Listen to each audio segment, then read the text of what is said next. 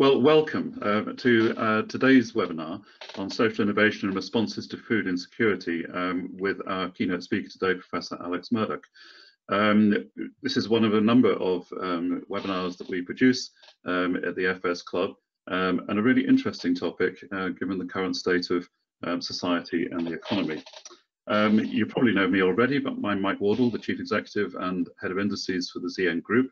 My job today is to chair the session, and I'll get out of your way very quickly so we can hear from Alex.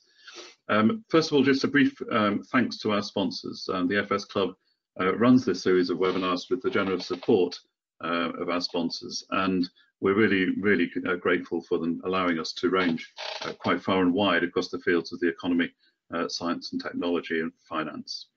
The format for today is the normal one that we, a very brief introduction, about 20-minute presentation from Alex to get really deep into the subject of food insecurity and responses to it.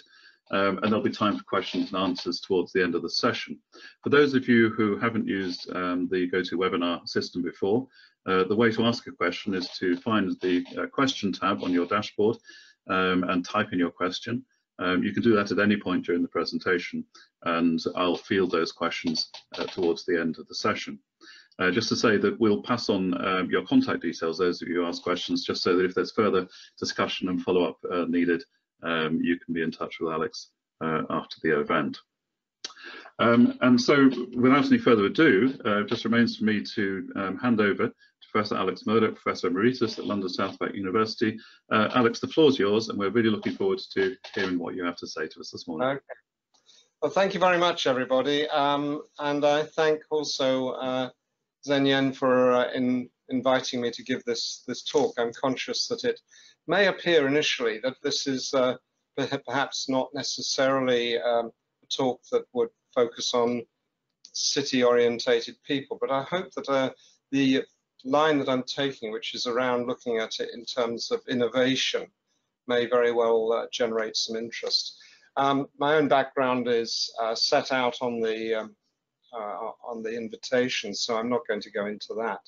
Rather, I'm going to focus on the presentation itself.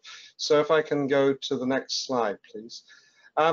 So this is a bit of just the outline here. I'm looking at the nature of food support, and I'm going to look at particularly the origins of food banks, and I'm going to give an acknowledgement to one of the unacknowledged heroes of responses to food insecurity. I'm going to focus then pretty much on the notion of social entrepreneurship, collaboration, and partnerships. I regard food insecurity as one of the areas where the private, the public, and the non-profit or charitable sector intersect in a way that is different from almost everything else, because everybody, in effect, gives something and gets something. So I'm going to look at these types of innovation and various models, and I'm going to walk you around the world. I think I still am possibly one of the only researchers who's physically walked the talk in food banks on 4 continents. In other words, my research involved actually going into the food banks themselves, spending time there, and in at least a couple of them actually participating in what's called working the line. And then there'll be a brief conclusion. Can I have the next slide, please? That's just really a slide there to establish credentials. That's a journal issue that I edited looking at food banking and food insecurity. Next slide, please. So when it all started in 2016, this guy with the phone to his ear is a guy called John Van Hengel, who I regard as the mother lode in food banking in Phoenix, Arizona. And when I went there to do research in the first food, it's called the first food bank. And in fact, it is the first food bank, not just in America, but as far as I could see, the first food bank anywhere. And Mr. Van Hengel, who was a logistics manager, not a charity worker, was the person who set it up. Next slide, please. Food and access to food is often seen as a third world issue, but it's particularly an area in developed countries. And in fact, food banking is a phenomena that you find more in developed and high-income countries than in low-income countries, and that's an interesting dilemma that we'll touch on in a moment. Next slide, please. Okay, at this point, you can see a cartoon there, and I'm going to ask Peter now to run a poll, which I think he's set up there. And I'm going to ask you to simply pick one of those answers, yes or no. Are food banks a reflection of societal failure? And you can either pick yes or no, and just react quickly, don't agonize over it. Okay, so go to it.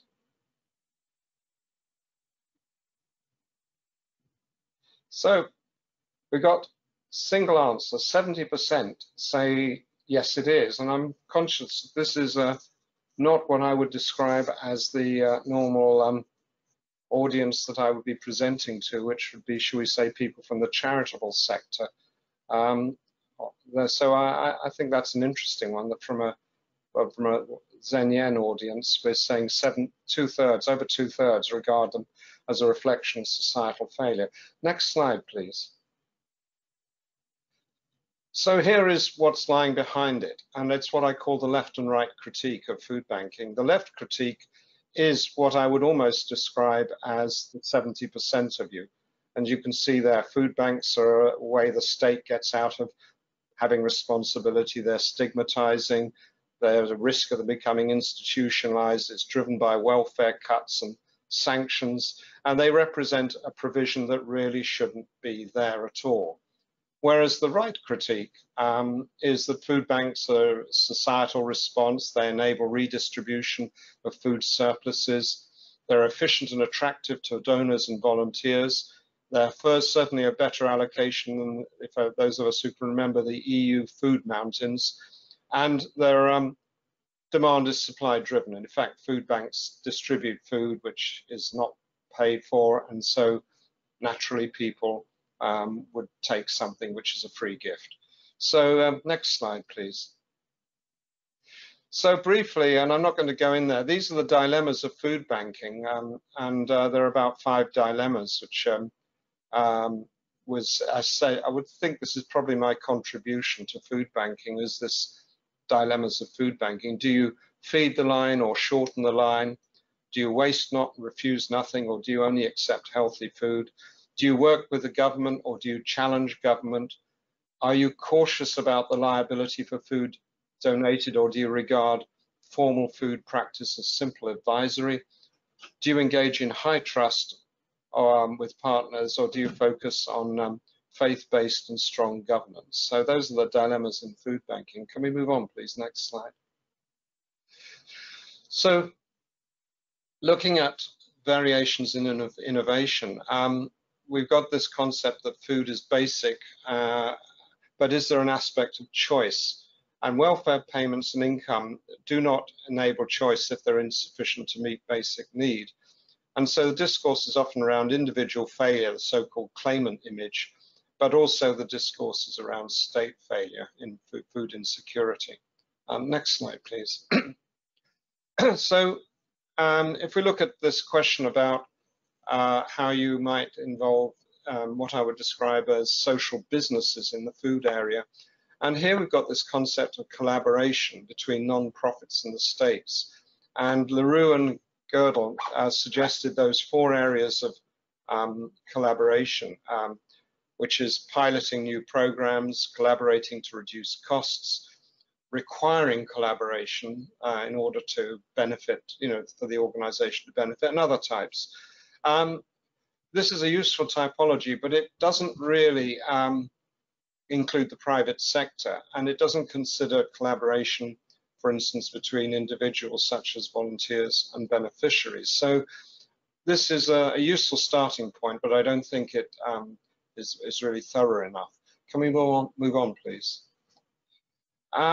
This, I think, sums up a lot of the attitude to food banking, and my guess is that if there's 30 people in this audience, at least 5 or 6 people have probably helped a food bank, which is a high proportion. In other words, you've donated food, you may even have engaged in more active activities with food. It's a very high engagement. And in fact, when I looked at the States, there hasn't been any data done, but when I went around the States, I found that in fact, it was one of the highest engagement sectors other than churches. Please move on, thanks. So let's look at innovation, and this is where I'm going to try and walk through a lot of examples here. And I've used Schumpeter really as a basis here, and those of you who are familiar with Schumpeter's notion of innovation. And you can have innovation in product, the introduction of a new good, process, the introduction of a new method of production, business model, source of supply, and there's the issues about mergers and divestment. So I use Schumpeter as a simple basis. Can we move on, please? So the other area is that with Professor Alex Nichols of Oxford University, I wrote what is probably one of the standard books on social innovation. And we came up with this concept of innovation in three areas, which is incremental, which is where you just move things along incrementally, where you have institutional innovation, where you try and change market structures to create new value, and disruptive, where you engage in disruptive innovation, and we've seen that perhaps with Greenpeace and microfinance and so on. So we've used this model as well in the rest of this presentation. Can I move on? And so the framework we've looked at there is we've looked at innovation against collaboration. So the concept of collaboration in one axis and the concept of innovation in the other. And this provides a two-dimensional space in which to consider responses to food insecurity. And now I think we're pretty soon going to get into actually looking at examples. So next slide, please. So let's first of all look at incremental innovation through collaboration. So the incremental innovation is the soup kitchen, and I set a little challenge to my colleagues, which Mike passed. Chicago in the late 1920s, whose soup kitchen is it? And it's that well-known philanthropist Al Capone. And Al Capone, in fact, set up food distribution systems during the Great Recession in the late 20s. And it's one of the reasons why he was pretty impregnable in Chicago politically, because he actually had a welfare state. And that soup kitchen is, in fact, Al Capone's soup kitchen. But you can innovate by bringing soup to the people rather than bringing the people to the soup. And as you can see on the right is a soup run. I think that might be a Salvation Army one, but I'm not sure. And it's bringing soup to where people are. So that's an innovation, and it's a collaborative one. Next, please. Moving on to the soup kitchen model, it's been around a long time, and it's what often is described as Victorian type philanthropy. Anyone who can remember Oliver Twist, and please can I have some more, where he's queuing up for soup. On the right hand side, you've got a soup kitchen in New York, and the guy in the shirt there is the manager of it, and Toyota said, can we help? And he said, well, you can't cook, you're an engineering company, you make cars, what's that got to do with soup kitchen? They said, what's the problem? He said, I've got 2 long queues for my soup kitchen. And 2 Toyota engineers basically said, oh, that's easy enough, that's a production process problem, we can sort it out, and they did. So they sorted out the long queues for his soup kitchen. He was quite impressed. Next slide, please. Then you can get innovation through what's called collaboration of new products and services. And on the left-hand side, you can see a normal food parcel. If you can see there, there's a Fray Bentos tin, there's Quaker oats, there's rice, there's tins of various stuff. But what about somebody who's got no means to cook it? What do they do with it? And so one of the things impressive about the Trussell Trust was they realized that there were people who literally didn't have a cooker, and so they provided food packs that were specifically designed for that. And they had what are called kettle packs, where somebody for instance, was in a temporary accommodation, but they had access to a kettle, and so they could boil water. And so that was a bottom-up innovation of the Trussell Trust, where they realized that some of the food parcels they were giving out weren't much use because people didn't have means to cook the contents. Can we move on, please? Next slide. One of the interesting areas of collaboration is the idea of volunteering. And these are both from the United States food banks, which I visited. And you can see a difference. They're both volunteers. On the left-hand side, you can see a lady with her daughter, I assume, and volunteers helping out in a food bank.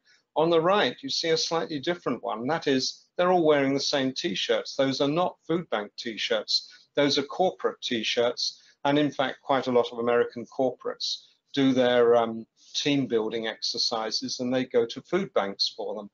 And so that, I think, is a really interesting innovation. In fact, when I was going around the food banks, I asked the food banks how much they charged the corporates to volunteer, and they looked at me blankly, and I said, they're going to do these team building exercises anyway, and they're going to go somewhere, and they're probably going to have to pay coaches to do it, and you're doing it all for them. And they said, yes, but they're helping out in the food bank.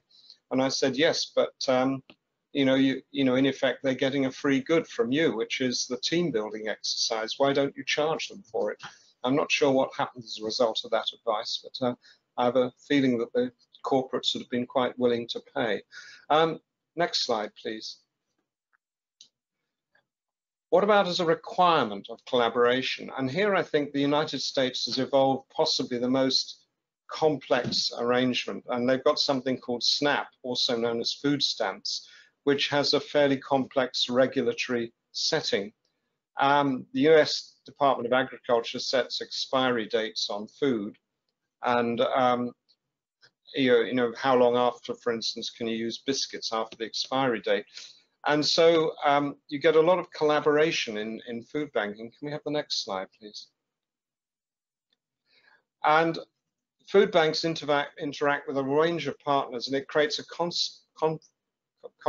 complex landscape. In some cases, it raises concerns, and I found in some food banks they were using inmate volunteers from the local prisons in food banks. And my colleague who was with me, American colleague, said, oh, he said they're probably low risk prisoners. And I said, oh no, they're not. They've got a prison guard sitting on a chair in the corner. These are not low risk prisoners. So it was, and those were some of the most effective volunteers in that food bank because they were long term and they knew how to do the job. So interesting development there, but you might have views about use of prison labor in food banks. Next stage, next slide, please. This is in Bangalore. It's in a scientific laboratory called Griffith Laboratories, and they worked with the Bangalore Food Bank in India to develop a new food project called Khichdi. And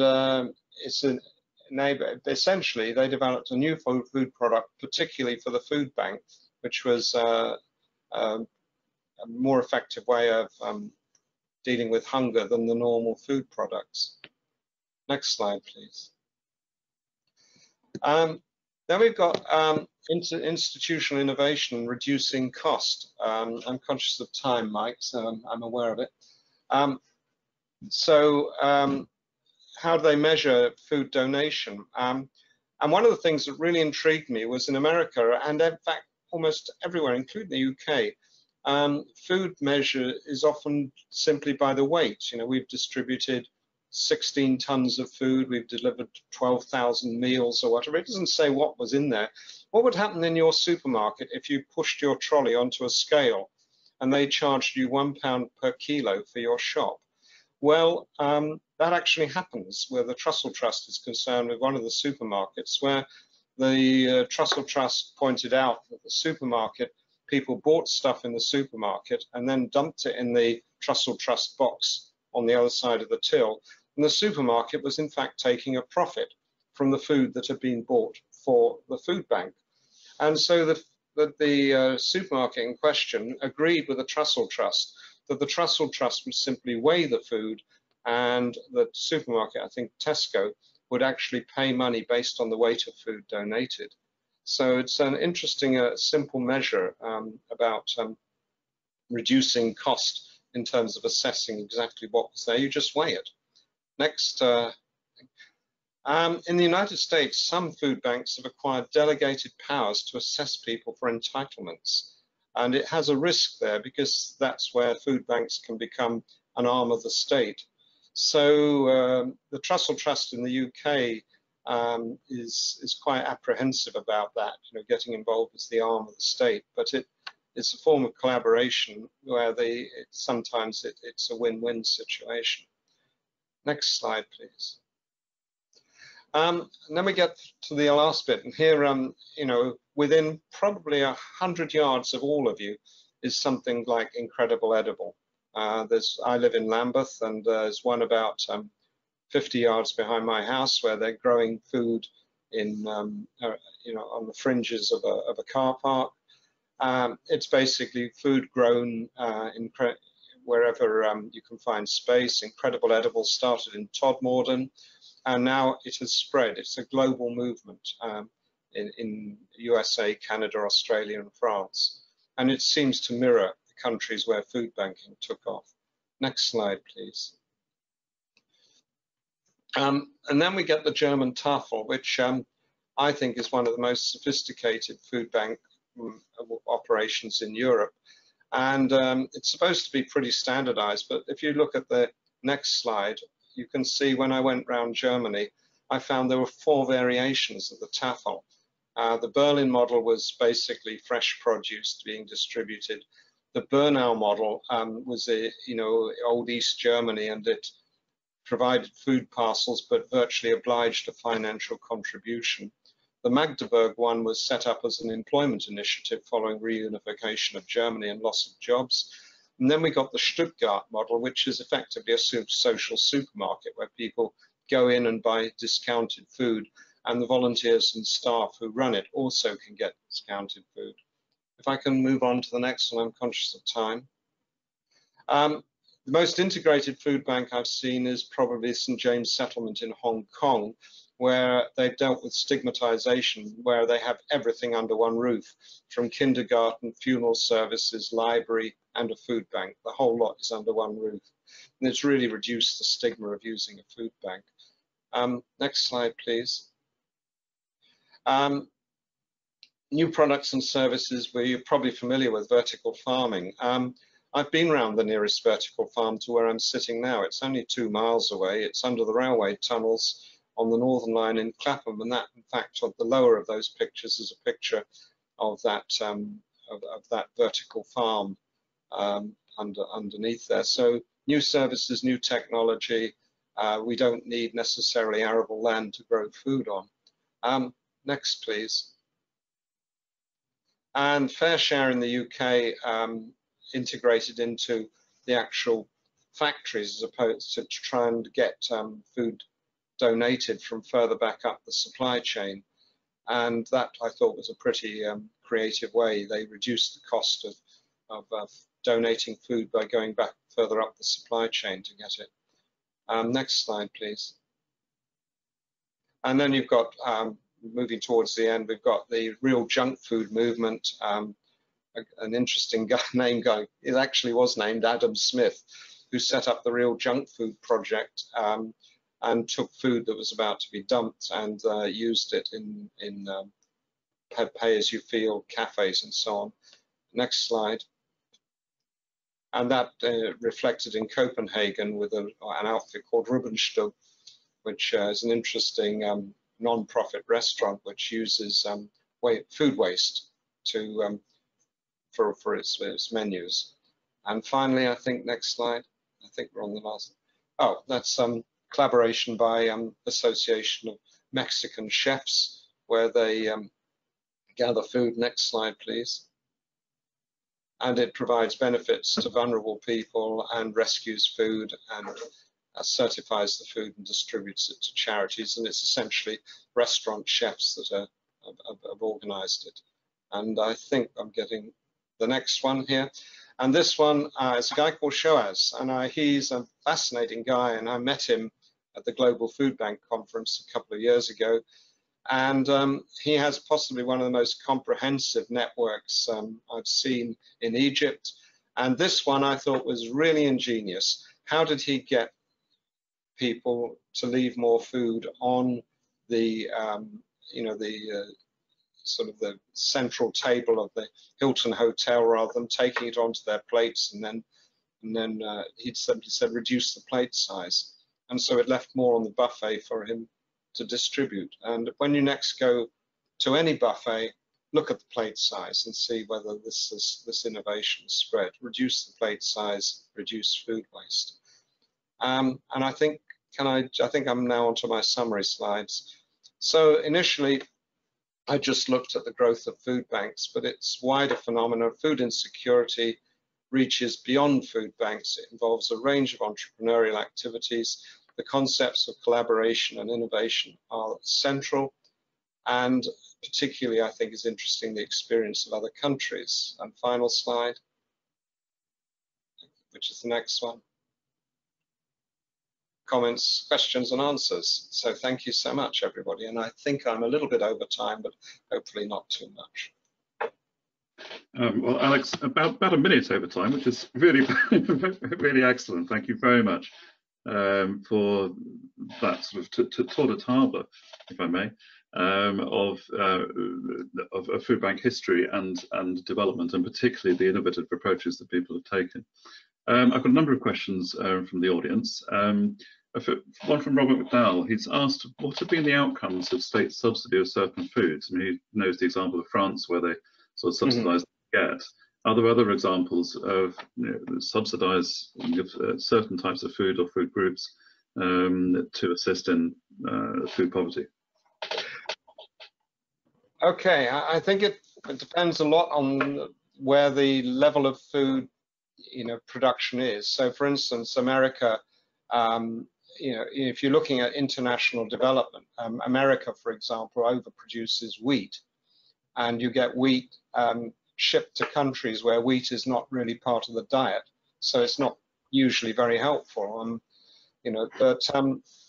But what I found in the States was I was walking around with a colleague, an American friend of mine, who wasn't into food banking, but he was a pretty sharp guy, and we were walking around the food bank distribution centers, and he was pointing at various tinned products, and he said, you can't buy those. He said they don't exist in the supermarkets. But and so we were trying to figure out what they were, and some of them actually had been produced for the food bank, but instead of calling it food bank food, they had invented a brand and put it on the tin to so that it didn't look stigmatizing.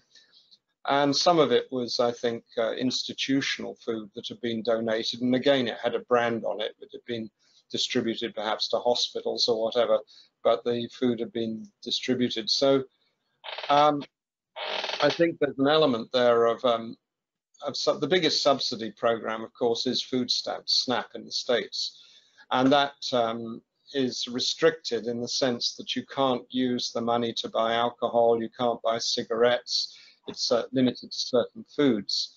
So those sorts of subsidy programs are there.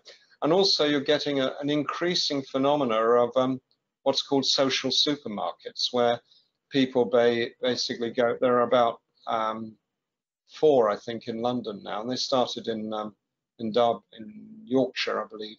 And those social supermarkets say, well, if you've got a benefit card, you're receiving a benefit, you can go along to a social supermarket and you can buy what is there. And that, I think, I love social supermarkets because they actually offer choice.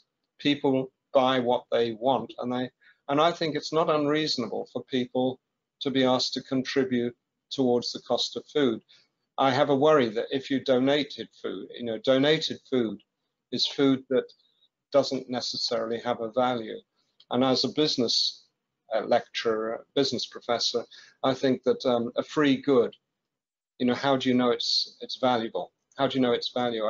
I think it's not unreasonable for people to put some money towards food they receive, but maybe discounted. I don't know if that answers the question. Thank you very much. The next question from Clive Bullen, who says food banks are undoubtedly a great response to a need.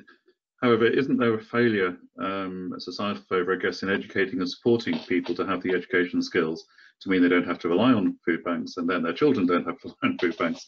So Yeah. how does this fit into societal development?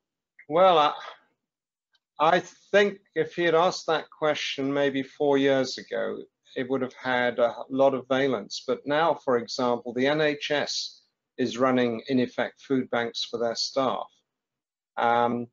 So you're getting organizations that have taken on food banking as a way to support their lower paid staff. And it's for those of people who have a memory of what the foundations of something called the Truck Act. I'll have no truck with that. That was when, in effect, people were being paid in food or something like that, not money. And so the Truck Act was to say you can only pay people a salary. You can't sort of give them food instead. But I'm wondering whether some of these food banks linked to employers are coming close to violating the Truck Act. They're saying, in effect, if you're short of food, we've got a corporate facility here where you can pick up some food. And some people might say, well, why don't you just pay them more? So the question was around, well, is it around individual failure where people, for example, no longer, it's the thing where, some people, bloggers say, well, if people could learn to cook and manage food better, then they'd be able to manage on what they have rather than saying they need more money. And that's an interesting discussion. There are people of us on this webinar who may be of an age where they could remember there was something called domestic science taught at school, and pretty much everyone had to take it. But now it's an interesting phenomenon that people come out of school, and I see students who have got a total inability to cook anything, can't even boil an egg. And these are not what I would describe as struggling people. These are well-educated people, but they've literally never acquired cooking skills because it's not been part of their upbringing. And so there's an interesting discussion there about whether food should be something that is part of people's education in the same way, for instance, as an exercise and ethics and so on. So that may answer both sides of that question. Yes, I think Clive was also talking about the general upskilling of the population so that they can get better jobs, which are better paid, which are therefore avoid need. Yeah. I mean, that's true as well. But if you look at the proportion that people spend on food, and if you go back over time, people used to spend an awful lot more of their income on food proportionally than they do now. And in fact, it went down, I think, to about 11% of, I might correct me if I'm wrong, but people used to just spend about 11%. And food prices have gone up now, and food, you could argue, is a giffen good. In other words, if you have to have it, and if it goes up in price, then you in effect save on something else in order to get enough food. And so that's a fair point, that if food prices go up, then that should be reflected in income, especially for lower paid people. Yeah, and Trevor Hild has asked the direct question: is the phenomenon of people in full-time work using food banks an indication that either the state or the charitable sector is actually subsidising companies that pay less than the real living wage? Yes, indeed, and when we can think of another number of other examples where there are benign subsidies to low wages through the tax system. Tax credits, for instance, you could say are a subsidy for low wage. And I think those are very fair points. I've lived in an expensive food country with high tax. I lived in Copenhagen for a while when I was a professor at the university there. And it was noticeable that the food costs in Copenhagen were higher, and so was the tax rate. And so, and in fact, one of the scandals, and I didn't use the picture, but it's behind a supermarket in Copenhagen. where people have been getting food out of the dumpster behind the supermarket. And the staff in the supermarket were fed up with people dumpster diving, so they stuck a sign on the supermarket, on this dumpster, saying in Danish, "We hope you enjoy the food. We've urinated on it." And that was a sort of a measure that in Denmark there was a feeling that no, people shouldn't have to go into dumpsters for food, But on the other hand, food in Denmark is expensive, but on the other hand, people's incomes match that. So very few people in Denmark are actually unable to afford food. Yeah. Hugh Peirce has asked a question on the subject of shelf life, best before dates and use by. And what are the best options for food bank operations? Is it only to focus on use by? Is it possibly making the use by date a little bit longer, extending it? Well, that's a really interesting example. When you look at anything in your cupboard, you will see that it almost invariably has a date stamp on it. Even bottled water in the food banks, the bottled water had I think it was a 6-month use by date, right? And so there's the issue of use by and best by. So I've got some really nice Adnams beer, which is out of date, but it's not out of its drink by date, it's out of its best by date. And best by is what it says, it's best by. Use by actually says that under food regulations, and the USDA regulations are probably the strictest. So for example, when I was working the line in the Houston Food Bank, their biscuits, what you call, the Americans call cookies, but biscuits were coming through. And if they were 1 minute out of date, they went in the bin. So if it was the 15th of February today, and there were cookies in front of me that said used by the 14th of February, they went in the bin. And all of the people on the food bank line were, visitors and professionals, and we couldn't understand why it was so tight on that. And there was 2 reasons, one good, one bad. The good reason was that, well, they had animal fats in them, and so, it was like the equivalent of out-of-date meat. The second was cookies are nice and the poor shouldn't have them.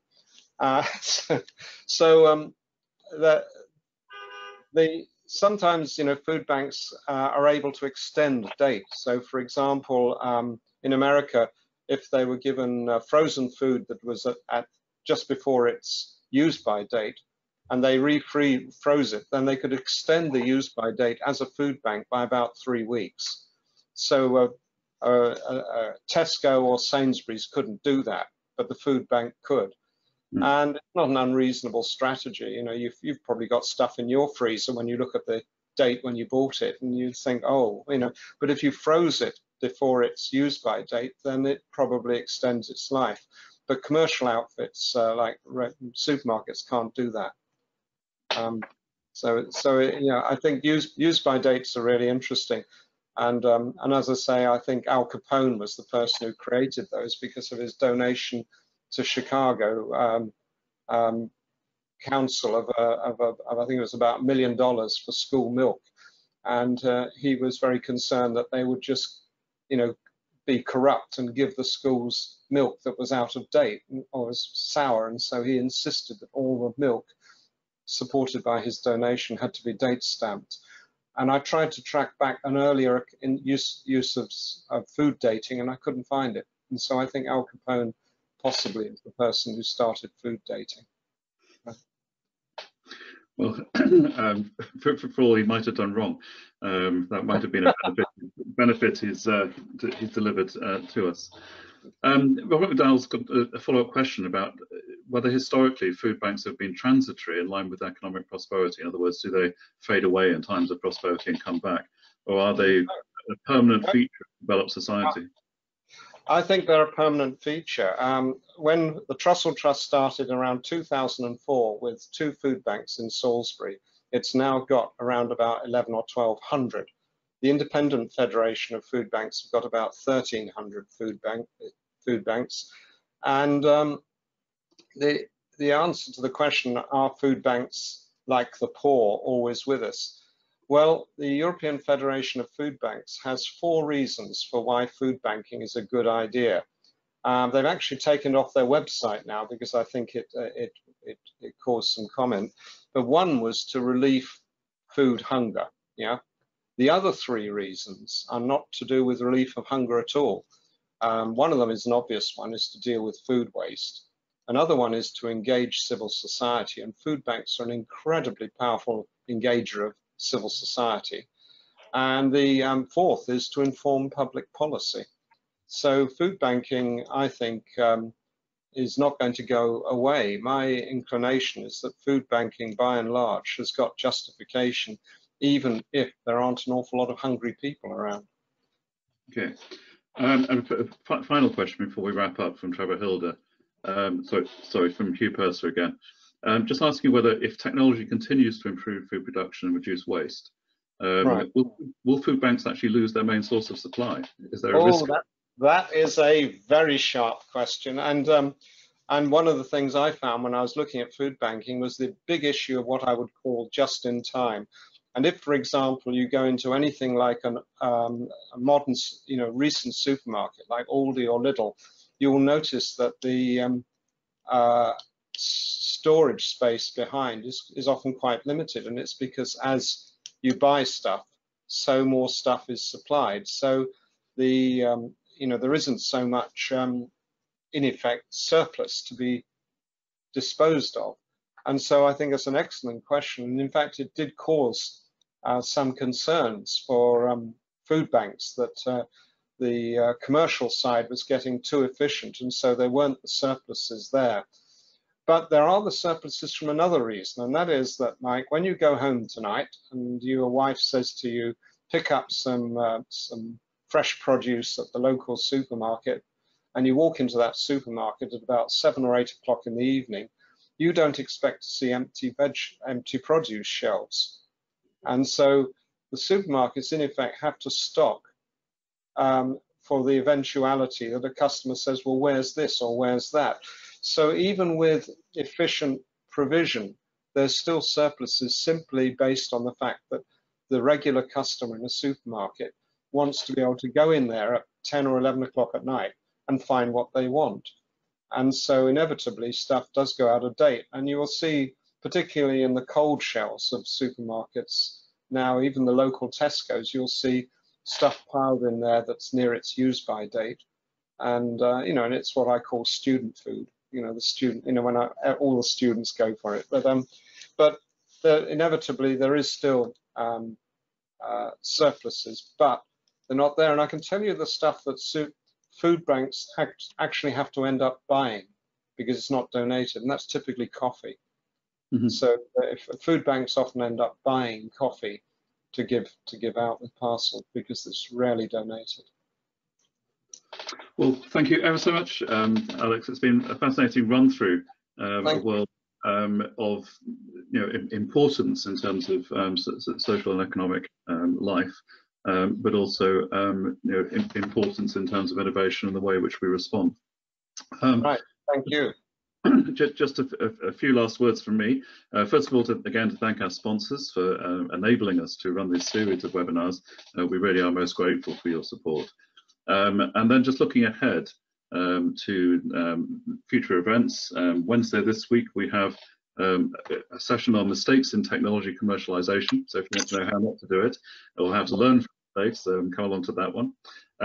Next week, the future cybersecurity landscape, employee share plans and benefits for SMEs, and a session on insurance and reinsurers about catastrophes and whether they're becoming too big to insure. So lots of rich meat for you, perhaps richer than you might find in your local food bank.